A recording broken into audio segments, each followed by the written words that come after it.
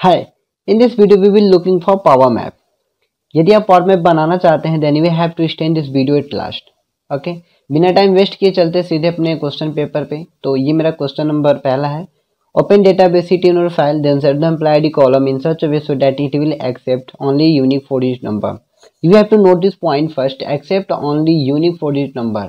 It means we have to make restriction. Okay, in employee ID column. To solve this question, we have to go to on first our data sheet. Okay, this is my Excel database sheet. Yeah, where is employee ID column? Yeah, this is employee ID column and first पहले मैं आपको बता देना चाहता हूँ कि employ ID column पे restriction लगाने के लिए सबसे पहले आपको इसे सिलेक्ट करना पड़ेगा। ओके, सिलेक्ट करने के लिए आपको अपने कीबोर्ड में कंट्रोल शिफ्ट डाउन एरो की प्रेस करना होगा जिससे कि सिलेक्ट होगा। Now you can see there my employ ID column is selected. Now what we have to do now, go to on data tab and from there click on data validation. Okay, so then a window will pop up. Yeah, this window will pop up now and we have to make some changes in this window. आपको यहाँ जो allow button दिख रहा है इसके drop down button पे click करना होगा और यहाँ से आपको जाना होगा कस्टम पे। अब आप यहाँ से कस्टम क्यों ले रहे हैं, because I will write a formula there and वो फार्मूला क्या होगा, तो I want to remember you that one chance again we have to condition. First condition is unique number and second condition is accept exact 4 digit, not greater than 4, not less than 4, exact 4 digit. Okay, सो पहले मैं यहाँ पे type करूंगा and equal to and. अब मैं and क्यों type कर रहा हूँ, क्योंकि both condition should be satisfy. Okay, सो अब जो मेरा पहला कंडीशन है यूनिक नंबर, यूनिक नंबर के लिए हम हमेशा चलाते हैं count if. Okay, count if ask two questions, what first what is your range and second what is your criteria. सो मेरी जो रेंज है ये रेंज एम्प्लॉय आईडी है। ओके, अगेन मैं इसको एक बार सिलेक्ट करूंगा और इसको मुझे लॉक कर देना है। How to lock it, press F4 button in your keyboard. Okay, then you can see there it's lock. आपको कैसे पता चलेगा ये लॉक हो गया है, देखिए इसमें डॉलर की साइन लग जाएगी। एंड सेकंड क्या पूछता है, व्हाट इज योर क्राइटेरिया, तो क्राइटेरिया मेरी बेसिकली एम्प्लॉय आईडी की ये फर्स्ट सेल है और इसको फिर ब्रैकेट को क्लोज कीजिएगा, इक्वल टू 1 लिखिएगा। ओके, सो कॉमा लगाएगा और मेरी जो दूसरी शर्त है वो दूसरी शर्त के लिए ये फॉर्मूला चलेगा लेंथ। ओके, लेंथ सिर्फ एक ही बात पूछता है, बताइए कौन सी सेल है, तो जी बेसिकली मेरी यही सेल है, एग्जैक्ट इसमें 4 डिजिट होनी चाहिए। ये मेरा क्वेश्चन कंप्लीट होता है। उसके बाद से मैं क्या करूँगा, ब्रैकेट को क्लोज कर दूंगा और ओके बटन पे क्लिक करूंगा। ओके, नाउ अब मैंने फार्मूला इसमें लगा लिया है।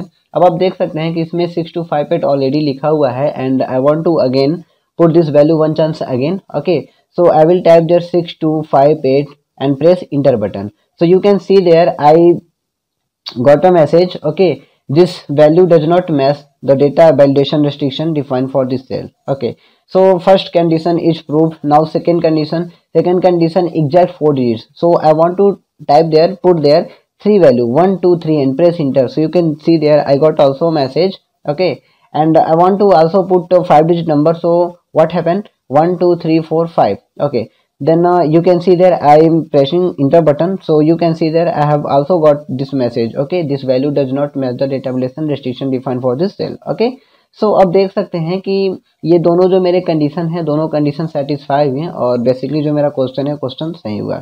तो let's go our second question. Okay, तो let's go our second question. Okay, सो ये मेरी क्वेश्चन नंबर 3 है जो हाईलाइट करना है the data row with glide green fill of female whose income with over time is more than 10,000। Okay, so again we have to condition. What is our first condition, our first condition is gender equal to female.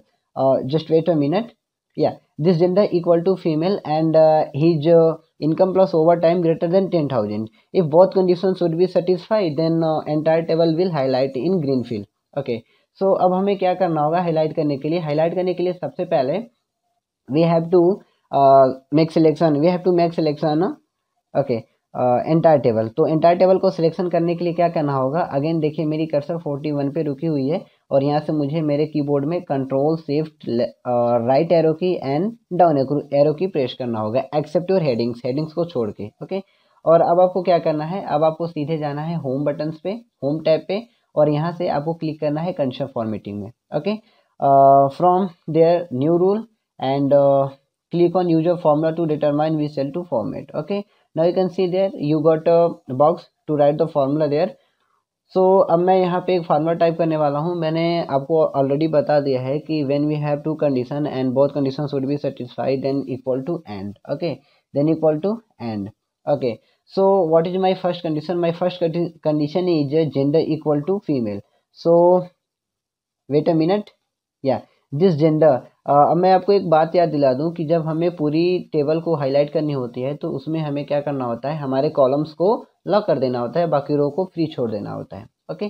सो अब देखिए यहाँ पे जो अभी आपको दिखाई दे रहा है इसमें L2 यानी L2 पूरी बेसिकली तरह से एब्सोल्यूट है, लॉक है, तो हमें इसकी कॉलम को लॉक करनी है, रो को छोड़ देनी है। तो F4 बटन 2 बार दबाएगा और देखिए आप इसमें कॉलम आपकी लॉक है और रो जो है फ्री है। इसमें इक्वल टू क्या होना चाहिए था फ्रेंड्स? इसमें होना चाहिए था फीमेल, तो आपको यहाँ से टाइप करना है फीमेल एंड कॉमा लगेगा आपकी दूसरी जो शर्त है। तो मेरी दूसरी शर्त ये थी कि over time plus income greater than 10,000, ये दोनों 10,000 से ज़्यादा होने चाहिए। So you can see there I have different columns. Suppose जैसे like hourly rate for overtime and you can see there also what, yeah, total overtime, यानी जो overtime है वो exact मेरी दोनों अलग अलग कॉलम में है, plus you can see there also income is also different column, जो इनकम है वो मेरी अलग से डिफरेंट कॉलम में है, ओके, अलग कॉलम में है। तो मुझे करना क्या होगा, डोंट वरी, मुझे यहाँ पे एक ब्रैकेट ऑन करना है। ब्रैकेट ऑन करने के बाद टोटल ओवर टाइम हावर, इसको बेसिकली मैं इंटू कराने वाला हूँ। अभी देखिए प्रेस ट्वाइस F4 1 2, या you can see there now your column is lock and row is absolutely free, okay. So into का साइन लगाइएगा उसके बाद और फिर से ले लीजिएगा hourly rate for over time, और यहाँ पे भी आपको क्या करना है, 2 बार F4 बटन दबाना है और ब्रैकेट को क्लोज करना है। जब ये इन दोनों को मल्टीप्लाई करेगा तो उसमें प्लस कराइएगा, क्या आपको प्लस करनी है, इनकम, ओके। सो ये देखिए ये बेसिकली मेरी इनकम है 5993। अब यहाँ पे भी आपको ट्वाइस F4 दबाना पड़ेगा 1 2, ओके। एंड अब देखिए जब ये इन दोनों को मल्टीप्लाई करेगा और इसमें ये प्लस करेगा इनकम को, और जब ये ग्रेटर देन होगा 10,000 से 1 2 3, या सो अब आपको पता है तो ये हाईलाइट हो जानी चाहिए। अब ब्रैकेट को आपको क्लोज कर देना है, ओके। सो अब यहाँ पे एक फॉर्मेट भी दे देते हैं, तो फॉर्मेट दे देते हैं। हमारी फॉर्मेट क्या रहेगी, फिल पे जाइएगा और यहाँ से आपको ले लेना है ये green fill and press okay and now again press okay, okay. तो you can see there this data is highlight, okay, entire table. जैसे कि आप देख सकते हैं ये हाईलाइट तो हो चुका है बेसिकली। अब इसकी वो भी पढ़ लीजिए, देख लीजिए। बेसिकली जो जेंडर है फीमेल है और इनकी जो इनकम और ओवर टाइम है वो 10,000 से ज़्यादा है, एग्जैक्ट 15,000 है। बाकी अब नीचे भी एग्जैक्ट 15,000 है। बाकी अब नीचे भी चेक कर लीजिएगा आप कंडीशन के अनुसार सब ठीक हुआ है कि नहीं। जैसे ये देख लीजिए ये भी फीमेल है, 10,000 से ज़्यादा है तो हाईलाइट हुआ है। ये भी फीमेल है लेकिन 10,000 से कम है, इनकी ओवर टाइम और इनकम दोनों मिला के 10,000 से कम है, इसलिए ये हाईलाइट नहीं हुआ है, okay. So my formula is working properly. Let's go to on our next question. What is our next question? So my next question is calculate the net income with overtime in cell number S2 for given conditions. Okay, so just wait a minute. Yeah, चलते हैं यहाँ पे। अब देखते हैं S2 cell कहाँ पे दिया हुआ है। तो S2 सेल पे जाने के लिए you have to press shortcut Control G, okay, and now type there S2 and press enter. So you have to directly move S2 cell, okay. आप देख सकते हैं कि डायरेक्टली हम मूव कर चुके हैं S2 सेल पे। अब हमें यहाँ करना क्या होगा, मुझे क्राइटेरिया दिया है और उसके अनुसार मुझे यहाँ पे जोड़ के निकालना है। सो अब यहाँ पे देखिए एक पेचीदा बात क्या है कि हमें net income with over time के साथ हमें नेट इनकम को जोड़ के निकालना है, और कंडीशन क्या है कि स्टेट पंजाब हो और जेंडर उसका फीमेल हो। सो अब ये करने के लिए आपको क्या करना होगा, सबसे पहले मैं आपको एक बार फिर से याद दिला दूँ कि आपके पास इनकम की कॉलम अलग है, ओवर टाइम की बेसिकली ओवर टाइम निकालने के लिए भी आपको अलग अलग कॉलम को मल्टीप्लाई करना होगा। तो ऐसे केस में हमारे पास एक फार्मूला होता है सम प्रोडक्ट, वही फार्मूला यहाँ पे काम करता है। तो सम प्रोडक्ट फार्मूले को कैसे चलाना है, हाउ टू यूज इट, तो चलिए equal to some product open your bracket और now again open your bracket, okay. So first किसे किसे हमें मल्टीप्लाई करना है, तो टोटल ओवर टाइम हावर को मल्टीप्लाई करना है, तो इसको ले लीजिएगा, ओके। सो ये रेंज ले लीजिएगा और ब्रैकेट को क्लोज कीजिएगा, फिर इनटू का साइन लगाइएगा, सॉरी माफ़ कीजिए, हमें क्या करना था, ब्रैकेट को क्लोज करना था। Just wait a minute, sorry एक बार और देखते हैं इस फार्मूले को, इक्वल टू सम प्रोडक्ट और अगेन एक बार और ब्रैकेट ऑन कीजिएगा।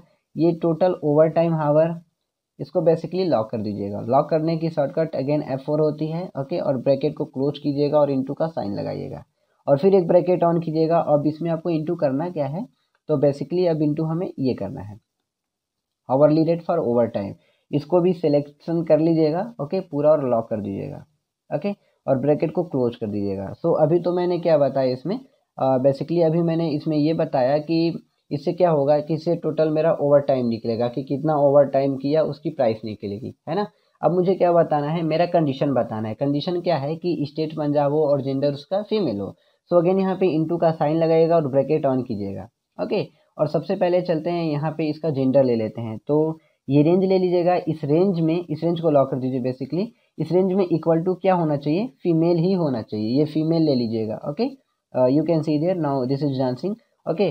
सो इसको भी हम लॉक कर देते हैं, कोई प्रॉब्लम नहीं होगा, और ब्रैकेट को क्लोज करते हैं। नाउ अभी अगेन मेरे पास एक और क्राइटेरिया है, सो इसके लिए अगेन लगाइएगा एक इंटू का साइन और ब्रैकेट को ऑन कीजिएगा। और अब देखिए स्टेट है ना, तो बेसिकली देखिए स्टेट वाली कॉलम कहाँ दी हुई है, ये दी हुई है स्टेट वाली कॉलम। तो ये पूरा रेंज ले लीजिएगा और इसको भी लॉक कर दीजिएगा, और इसमें बताएगा कि एग्जैक्ट कौन सा स्टेट होना चाहिए, ये पंजाब होना चाहिए, ओके, और लॉक कर दीजिएगा और ब्रैकेट को अगेन क्लोज कर दीजिएगा, और फिर अगेन एक बार ब्रैकेट को क्लोज कर दीजिएगा। तो इससे क्या होगा, हमारे इन दोनों क्राइटेरिया के अनुसार क्या निकल के आएगा, टोटल ओवर टाइम की प्राइस निकल के आएगी, ओके।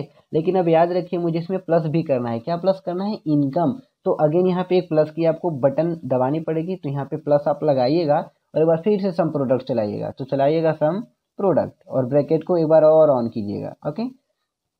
सो पहले आपको क्या करना है, पहले ये इनकम वाली कॉलम ले लीजिएगा, पूरी रेंज ले लीजिएगा। रेंज लेने के बाद इसको लॉक कर देते हैं, और लॉक करने के बाद ब्रैकेट को क्लोज कर देते हैं। और आप दोनों क्राइटेरिया बता दीजिएगा, ये दोनों क्राइटेरिया की स्टेट पंजाब और जेंडर फीमेल। सो अगेन एक इंटू का साइन लगाइएगा, ब्रैकेट होगा, और बताइएगा कि ये जो जेंडर है इसमें एग्जैक्ट क्या होना चाहिए, बेसिकली ये फीमेल होनी चाहिए, okay. You can see there now this is dancing, ये फीमेल होना चाहिए जेंडर एग्जैक्ट, ओके। सो अब ब्रैकेट को क्लोज करते हैं और इंटू का साइन लगाते हैं और अपने अगले क्राइटेरिया पे बढ़ते हैं। मेरा अगला क्राइटेरिया क्या था कि स्टेट जो है उसका पंजाब होना चाहिए। सो ये जो स्टेट है इसकी रेंज ले लीजिएगा और इसको लॉक कर दीजिएगा। इसमें एग्जैक्ट कौन सा स्टेट होना चाहिए, ये पंजाब होना चाहिए। आप देख सकते हैं कि अभी ये सिलेक्शन है Q2, इसको भी ला कर दीजिए, कोई प्रॉब्लम नहीं है। और ब्रैकेट को क्लोज कीजिए और एक बार और क्लोज कीजिए, क्योंकि ये फार्मूला कंप्लीट हो चुका है। So friends, you can see that this formula is very long, but don't worry, okay, we have to try to this to solve this question. So now I am press enter button to give the results, press enter, okay. So you can see there now I have finally got the solution, okay. So अब चलते अपने अगले questions पे। Basically ये मेरा सही है, आप चाहें तो किसी भी तरीके से अपना है ना दिमाग लगा के कैलकुलेशन कर सकते हैं ये सही है कि नहीं। अगर कोई प्रॉब्लम होता है तो कृपया कमेंट बॉक्स में ज़रूर बताएं। चलिए चलते अपने अगले क्वेश्चन पे। मेरा अगला क्वेश्चन क्या है, अब मुझे एक ड्रॉप डाउन बटन लिस्ट बनानी है। Create drop down list of employed in cell number Q5। Now find out all the details in cell range R5T5 in one shot and then change the employed and check the details has change और not, okay. सो मतलब क्या हुआ इसका, तो ये Q5 में मुझे employ ID पहले क्या करनी है, एक लिस्ट बनानी है। अब लिस्ट बनाने के लिए सबसे पहले बता दूं आपको करना क्या होगा। तो what we have to do now, first got click there, okay, and go to data tab. From there click on data validation, and now again you will got a window, you have to make some changes this window. What, click on allow drop down list and go to list, okay. So source में आपको क्या लेना है, source में आपको लेना है employ ID, पूरी एम्प्लॉय ID और रेंज ले लीजिएगा। So just wait a minute, I am dragging this, या दिस एम्प्लॉय ID पूरी क्या कर लीजिएगा, रेंज ले लीजिएगा और यहाँ से ओके कीजिएगा, है ना। सो फिनिश, ये मेरा काम हो चुका है। अब आप देख सकते हैं कि इसमें जो है बेसिकली इस एम्प्लॉय ID में अब यहाँ पे एक लिस्ट बन के आएगी। अब आपको जो भी यहाँ से लेना पड़ेगा बेसिकली इस ड्रॉप डाउन लिस्ट में से ही लेना पड़ेगा, है ना। अब मुझे इस क्वेश्चन का अगला पार्ट क्या कह रहा है कि अब ये जिसकी ID है इसके सामने इनका स्टेट, नेम और इनकम तीनों निकल के आ जाना चाहिए। तो फ्रेंड्स ये याद रखिए एडवांस एक्सेल की क्वेश्चन पेपर है, तो अब यहाँ पे आपका जो है बेसिकली व्यू लुकअप काम नहीं करने वाला है ना। तो आपको यहाँ पे क्या लगाना पड़ेगा, यहाँ पे आपको चलाना पड़ेगा इंडेक्स के साथ मैच फार्मूला। तो चलिए कैसे चलाते हैं मैं आपको बताता हूँ, इस फार्मूले को कैसे चलाते हैं। सबसे पहले चलाएगा आप इंडेक्स। इंडेक्स में पूछता है एरे, एरे मतलब जहाँ से आपका आंसर आना होता है, तो बेसिकली यहाँ से मेरी आंसर आनी है, ओके। सो इसको लॉक कर दीजिएगा क्योंकि हम ड्रैग करने वाले हैं, ओके। और लगाएगा एक कॉमा। अब पूछता है रो नंबर, तो रो नंबर में आपको यहीं पे जस्ट चलाना है मैच फार्मूला। मैच फार्मूला में पहले पूछता है लुकअप वैल्यू, तो जी बेसिकली इसी को लुक करेगा, देखेगा, इसी वैल्यू को देखेगा, इसको लॉक कर दीजिएगा क्योंकि ड्रैग करने वाले हैं, F4 बटन दबा करके लॉक कर दीजिएगा। ओके, कॉमा लगाइएगा। लुकअप एरे का मतलब बताइए कहाँ से, रेंज बताइए कि किस में हम इसको ढूंढेंगे। तो जी बेसिकली ये एम्प्लॉय आईडी है, इसी में से इनको ढूंढना है। ओके, और इसको भी लॉक कर दीजिएगा। अब लॉक क्यों कर रहे हैं आप समझ चुके होंगे, क्योंकि आप एडवांस एक्सेल लगा रहे हैं फ्रेंड्स, डिफरेंस आपने ऑलरेडी पढ़ा होगा। ओके, सो कॉमा, अब यहाँ पे कैसा मैच होगा, तो बेसिकली 0 एग्जैक्ट मैच होगा and close the bracket and comma.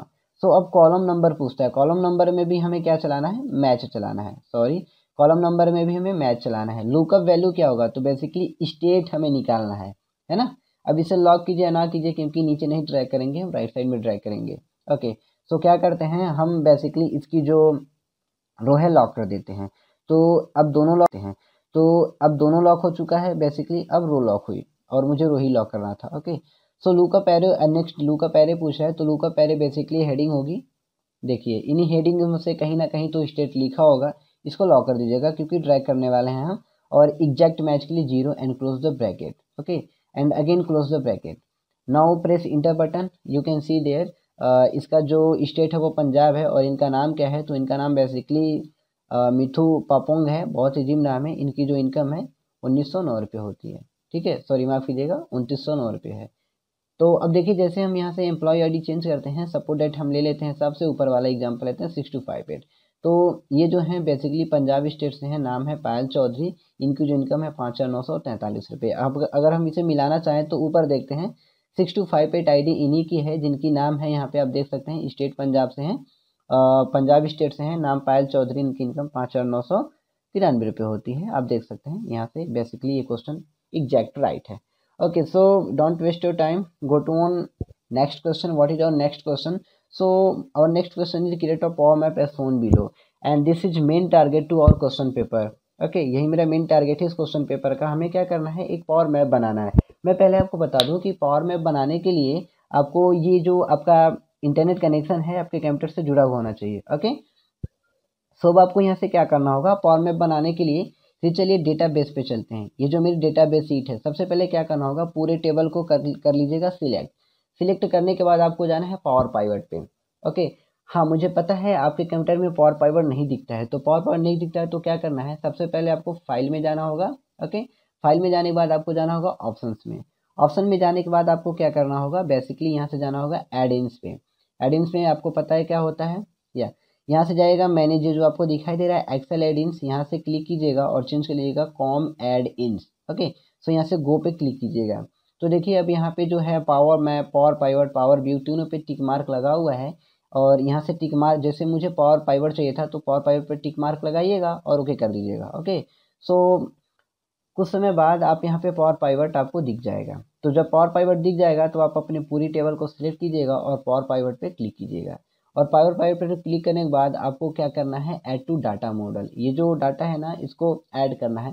Okay, so click कीजिएगा इस पर एक बार और वेट करते हैं, क्योंकि ये सब इंटरनेट से ऑनलाइन है, तो याद रखिएगा इसके लिए आपको टाइम जरूर देना ही पड़ेगा, है ना, वेट करना ही पड़ेगा हमें।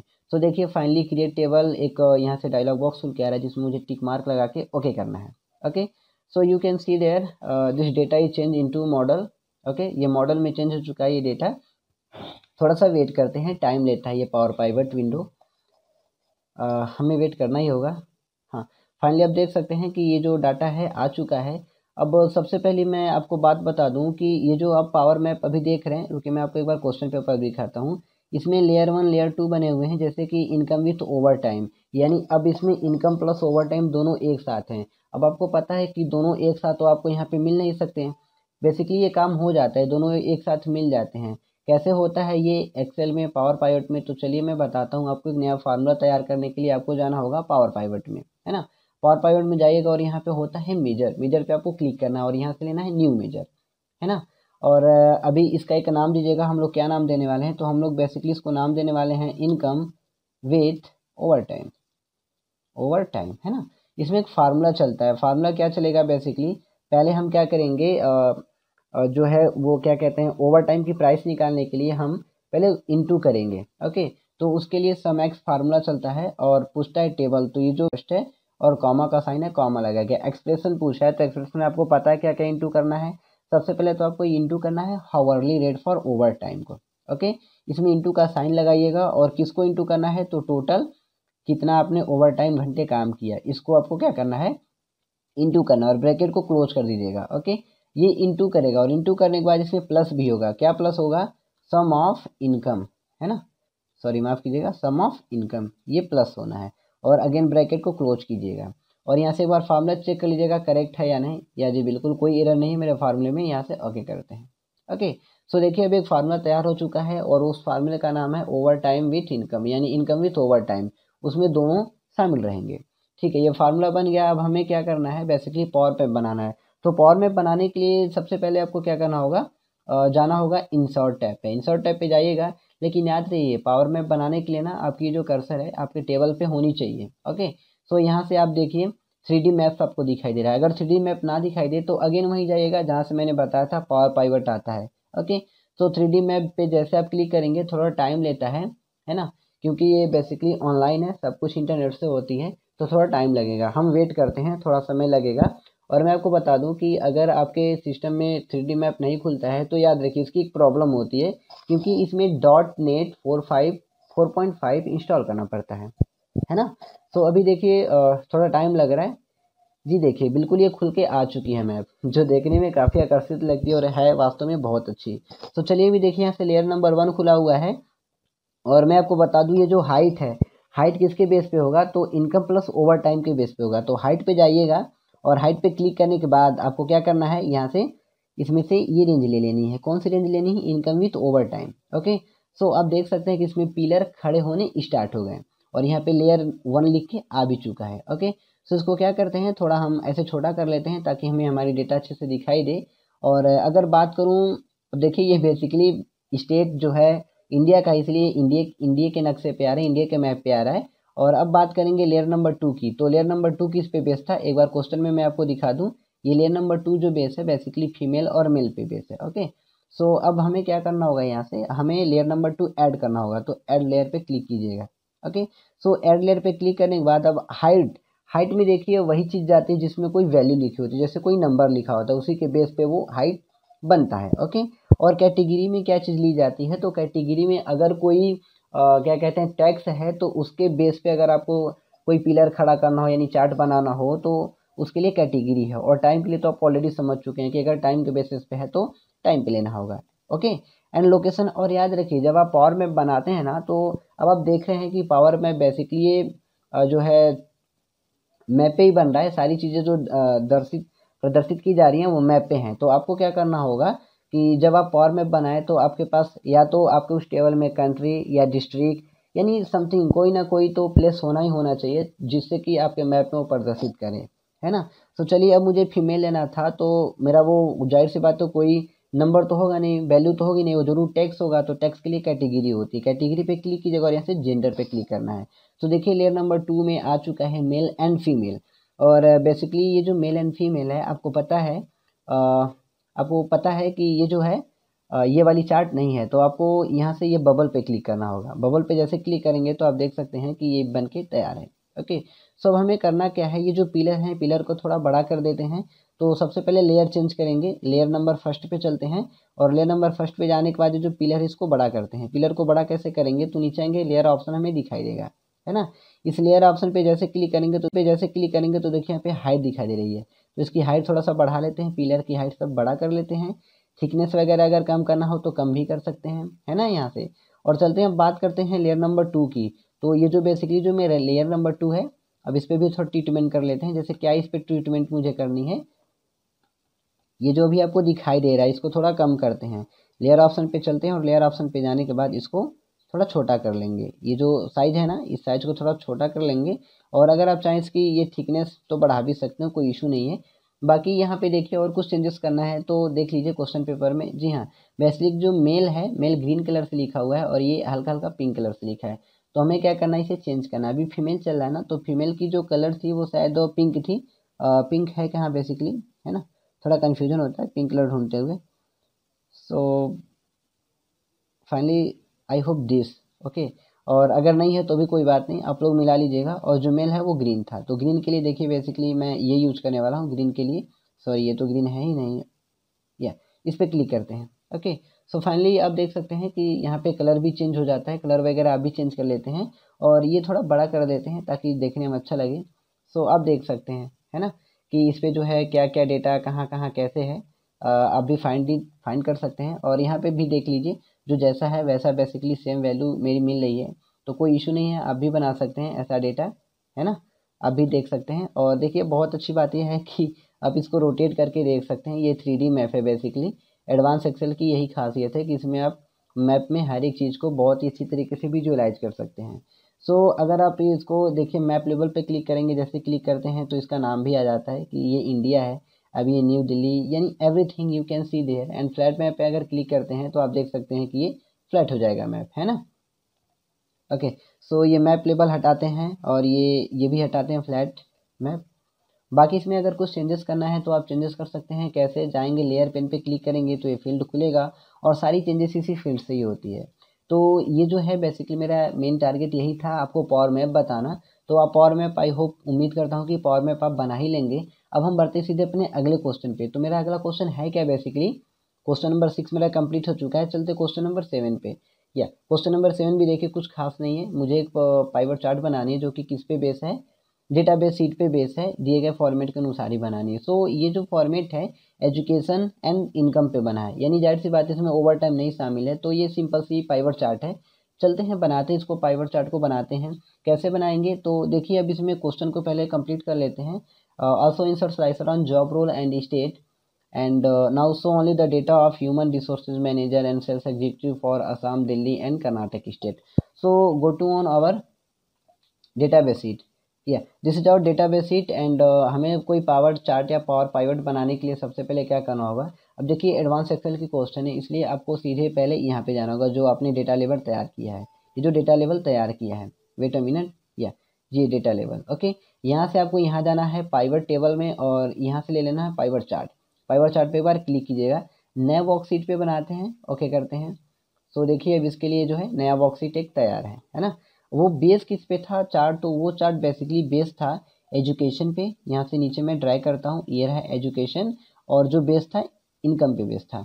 So income, where is income, income income, या दिस, ये इनकम पे बेस था। एक बार इनकम पे भी टिक मार्क लगेगा और इसको बंद कीजिएगा। इसके अलावा उसमें क्या था, स्लाइसर लगाना था। तो स्लाइसर लगाने के लिए एनालाइज पे चलते हैं और यहीं पे होता है स्लाइसर। स्लाइसर दो चीज़ों पे बेस था।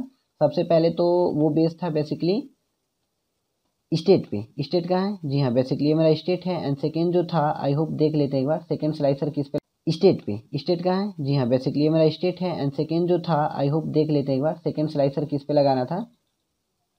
तो जो बेसिकली मेरा जो सेकेंड स्लाइसर है जॉब रोल पे है। तो जॉब रोल देखते हैं, क्लिक एंड अगेन क्लिक, या जॉब रोल, ये रहा मेरा जॉब रोल, है ना। और ओके बटन क्लिक कीजिएगा। सो देखिए ये दो स्लाइसर बन चुके हैं, एक तो स्टेट और दूसरा जो है जॉब रोल। आप इसको यहाँ से मैनेज कर सकते हैं। उसमें क्या क्या डेटा दिखाना था, तो चलिए चलते हैं। आसाम का डेटा दिखाना था एंड दूसरा डेटा दिखाना था आपको, आई होप कर्नाटक, एंड तीसरा डेटा दिल्ली का। ओके, यही तीन डेटा आपको दिखाने थे और इसमें भी कुछ चेंजेस करने थे। जैसे मैं एक बार देख लूँ, आसाम, दिल्ली, कर्नाटक, क्या correct, human resources manager and sales executive. सो चलिए human resources manager and sales executive, ये तीन डेटा मुझे शो करने थे। इसके अलावा देख लें और कोई चेंजेस, तो स्लाइसर मैंने लगा लिया बेसिकली, और कोई चेंजेस नहीं है। बेसिकली ये जो मेरी चार्ट है, चार्ट की बस चेंज कर देनी है, क्योंकि अभी जो चार्ट है फिलहाल ये कॉलम चार्ट है।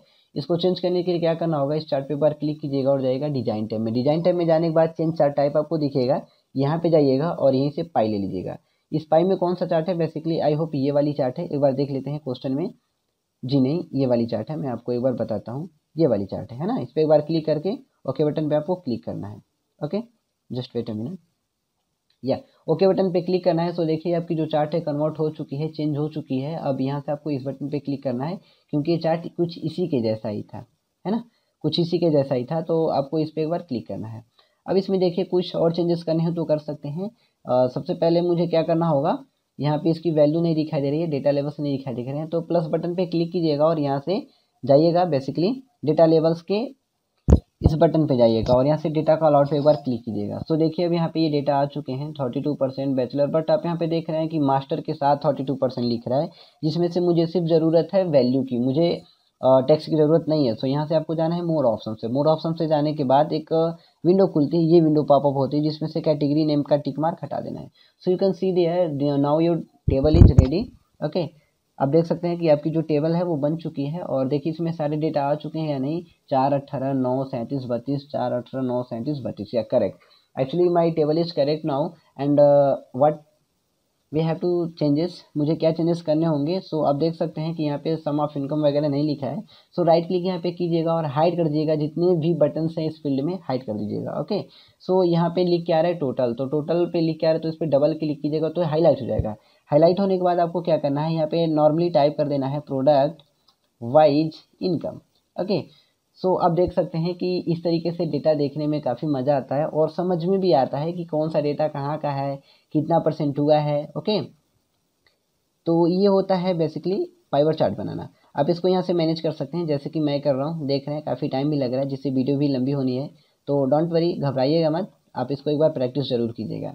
और भी देख लीजिए कोई चेंजेस, जैसे इसके बैकग्राउंड में कुछ चेंजेस है, कलर चेंज है, तो आपको भी चेंज करने के लिए बस इसी बैकग्राउंड पे 2 बार क्लिक करना होगा तो ये विंडो आपके सामने खुल के आएगी, जिसमें से फिल पे जाइएगा और ये जो सॉलिड फिल है ना, यहीं से जाके इसका कलर चेंज कर लीजिएगा। शायद कुछ ऐसे कलर था तो क्लिक कीजिएगा, आप देखिए इसकी कलर चेंज हो चुकी है ना बेसिकली। तो ये कंप्लीट हो चुका है, बेसिकली पाइवर चार्ट बन के रेडी है। अब चलते हैं क्वेश्चन नंबर 8 पे। कैलकुलेट करना है total number of employee who as from 14 to 15 in cell number Q8।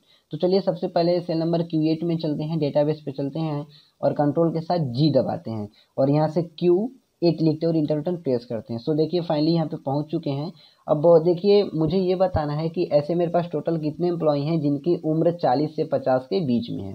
Okay, सो अब इसको फाइंड आउट करने के लिए काम करते हैं। सबसे पहले क्या करता है, मल्टीप्लाई करके प्लस करता है और काउंट करने का भी काम करता है। सो देखिए ऊपर मैंने आपको पहले क्वेश्चन में बताया था कि वो किस तरीके से जो है ऐड करके निकालता है, जोड़ के निकालता है, और इसमें मैं बता रहा हूँ कि यही सम प्रोडक्ट फार्मूला कैसे जो है काउंट इफ करता है। तो चलिए 2 क्राइटेरिया है तो अगेन एक ब्रैकेट और ऑन करते हैं। और जो पहला क्राइटेरिया है, पहला क्राइटेरिया बेसिकली मेरा है क्या, तो ये जो एज है ना, जस्ट वेट अ मिनट, या कुछ कह रहा है दिस फार्मूला इज मिसिंग, लगता है कुछ प्रॉब्लम हो चुका है। जैसे जस्ट वेट अ मिनट, या यहाँ पे ना एक मैसेज आ रहा था मैप्स का, ऐसे कुछ लिख के। तो सबसे पहले ना मैं इसको डिलीट कर दूँ, क्योंकि जब तक ये रहेगा तब तक हमें प्रॉब्लम आती रहेंगी। या इसको मैंने डिलीट कर दिया। मुझे करना क्या होगा, अगेन मैं चलता हूँ यहाँ पे सम प्रोडक्ट फार्मूला चला लेता हूँ, equal to some product. Okay, and एक ब्रैकेट और ऑन कीजिएगा। अब देखिए आपको सबसे पहले बताना है, ये जो एज है, एज वाली पूरी रेंज ले लीजिएगा। ओके, ये रेंज लेने के बाद आपको बताना है कि इसमें ग्रेटर देन कितना था, शायद 40 था, और फिर ब्रैकेट को क्लोज कर दीजिएगा और इनटू का साइन लगेगा, फिर ब्रैकेट ऑन कीजिएगा और दूसरी शर्त बताइएगा। दूसरी शर्त आपकी क्या थी, दूसरी शर्त अगेन यही थी कि यही एज वाली कॉलम जो है ये लेस देन होनी चाहिए, कम होनी चाहिए 50 से, एंड ब्रैकेट को क्लोज कर दीजिएगा। इसके अलावा और कुछ नहीं बताना था। एक बार और ब्रैकेट को क्लोज कीजिएगा और इंटर बटन प्रेस कीजिएगा। So finally you got this answer, you have to 229 employ like this whose age between 40 to 15। Okay, so you can see there. अपने क्वेश्चन पेपर में भी चलते हैं। जी हाँ, बिल्कुल मेरा क्वेश्चन पेपर सही है और मैंने जो उसके अकॉर्डिंग जो आंसर निकाला वो भी बेसिकली करेक्ट है। आप चाहें तो किसी भी फार्मूले से इसको फाइंड आउट कर सकते हैं, है ना।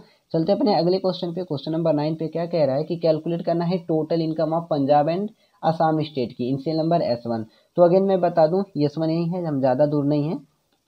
जी हाँ, ये S1 है। बेसिकली मुझे इनकम बताने की कितनी इनकम हुई स्टेट पंजाब और असम की। अब देखिए ये जो असम है और पंजाब है ये बेसिकली दोनों एक ही कॉलम में मिलेंगे, और मैं आपको अगेन बता दूं कि ये एडवांस एक्सेल है, तो अब इसको भी कैलकुलेट करने के लिए आपको सम प्रोडक्ट फार्मूला का इस्तेमाल करना होगा। अब यहाँ पे यही सम प्रोडक्ट फार्मूला कैसे चलेगा, तो चलिए बताता हूँ एक बार और। इक्वल टू सम प्रोडक्ट, है ना, ब्रैकेट ऑन कीजिएगा और क्या कीजिएगा, ब्रैकेट ऑन करने के बाद आपको एक बार और ब्रैकेट ऑन करना है। सबसे पहले आप बताइएगा आपको ऐड क्या करना है। तो मुझे जो ऐड करना है वो इनकम ऐड करनी है। इनकम है कहाँ, बेसिकली ये जो है बेसिकली मेरी इनकम, आई होप, या ये इनकम है, तो ये रेंज ले लीजिएगा। ओके, और रेंज लेने के बाद ब्रैकेट को आपको क्या करना है, क्लोज कर देना है और इनटू का साइन लगाने के बाद और ब्रैकेट ऑन करना है। ब्रैकेट ऑन करने के बाद आपको करना क्या है, देखते हैं अगले क्वेश्चन में करना क्या है। आपको बेसिकली ये बताना है क्राइटेरिया क्या होनी चाहिए, आपकी पंजाब होनी चाहिए। तो पंजाब ये स्टेट में लिखा हुआ है, ये पूरा रेंज ले लीजिएगा और इक्वल टू इसमें क्या होना चाहिए, पंजाब होना चाहिए, पंजाब ले लीजिएगा और ब्रैकेट को क्लोज कर दीजिएगा। ये आपने बताई अपनी सम प्रोडक्ट फार्मूले में कि आपको जोड़ के चाहिए बेसिकली जो भी ये स्टेट पंजाब यानी पंजाब स्टेट के जितने भी इनकम होते हैं वो जोड़ के आ जाए। ब्रैकेट को आपको क्या करना है, क्लोज कर देना है और एक बार फिर से प्लस का साइन लगाइएगा और फिर से यही फार्मूला एक बार रन करा दीजिएगा सम प्रोडक्ट। एक बार और ब्रैकेट ऑन कीजिएगा, क्या जोड़ के चाहिए, तो यही इनकम ही जोड़ के चाहिए है ना, और ब्रैकेट को क्लोज कीजिएगा, इनटू का साइन लगाइएगा और फिर ब्रैकेट ऑन कीजिएगा और अपनी दूसरी क्राइटेरिया बताइएगा। तो आपकी दूसरी क्राइटेरिया आपकी बार है क्या, तो आपकी जो दूसरी क्राइटेरिया है स्टेट पंजाब होनी चाहिए। तो अगेन ये स्टेट जो है ना, ये रेंज लीजिएगा, इसमें एग्जैक्ट क्या होना चाहिए, एग्जैक्ट का यहाँ पे देखिए मैंने साइन लगाया, एग्जैक्ट क्या होना चाहिए, ये असम होना चाहिए। ओके एंड ब्रैकेट को क्लोज कर दीजिएगा, 2 बार ब्रैकेट क्लोज करना, इंटर बटन प्रेस करना है। Now finally you got this answer, आपको ये आंसर मिल जाएगा। अब देख सकते हैं जो भी आंसर आया है 31,82,021 है ना, 21 रुपये होते हैं टोटल इनकम। इन दोनों स्टेट की इनकम मिलाकर के इतनी होती है, इतनी होती है। सो फाइनली एडवांस एक्सेल का क्वेश्चन था जिसमें